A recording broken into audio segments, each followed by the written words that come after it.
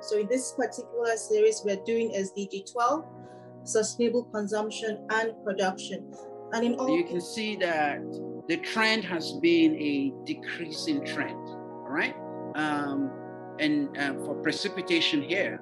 And then for precipitation, for temperature, where you have the yellow, more yellow and red colors, and that's where you've had the trend in temperature has increased over time.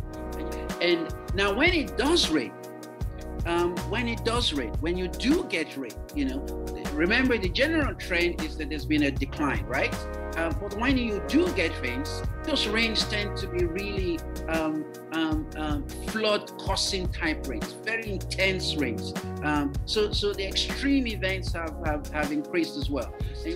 And the total value of loss was about almost $17 billion at that point. So that's the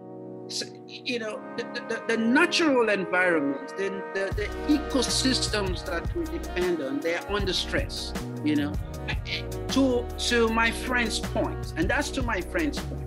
So science, actually does support the fact that the resources that we depend on, it's under stress. Governments have a key role to play here. And part of the role is that we need to put, what I will call climate resilient agricultural policies in place.